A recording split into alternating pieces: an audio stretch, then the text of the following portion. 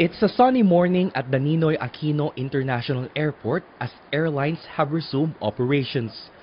Runways and parking bays are again filled with planes flying in and out of the airport. The scheduled maintenance service for the runways on Tuesday midnight was suspended. This allowed NAIA to accommodate 80 more flights. Inside the airport, huge crowds of passengers started lining up at check-in counters even before sunrise.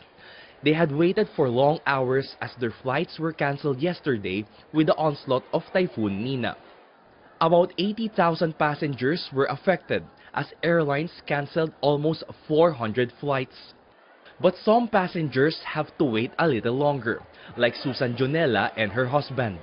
Their flight to Davao is rescheduled to Thursday as earlier trips are all fully booked. They have no choice but sleep on a cardboard mat for 2 more nights. Kasi hirap naman kasi umuwi pa kami ng Marilao, Bulacan eh. Ano yung dala namin, mabigat tapos ang mahal yung mga taxi maningil. Jenny Yosalina's arrival in Manila from Kuwait was also delayed because of the stormy weather. She missed her connecting flight to Davao and she was not rebooked by her budget carrier. Yosalina was forced to buy another ticket from a rival airline at double the price. Sabi niya hindi pwede, bili kayo ng bagong ticket. Ginaganon, sabi ko sama-sama naman ito. But for these travelers, it's worth the wait, as long as they can be with their loved ones before New Year's Eve.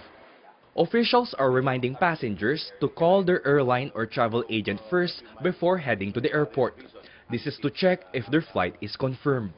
Wag ho silang pupunta sa paliparan kung hindi ho nakabook ang kanilang flights dahil lahat ho ng flights ngayon, ang pagkakalam ko po, halos lahat puno. Passengers can also reach the airport hotlines and SMS number if they have more concerns. Rex Remitio, CNN Philippines.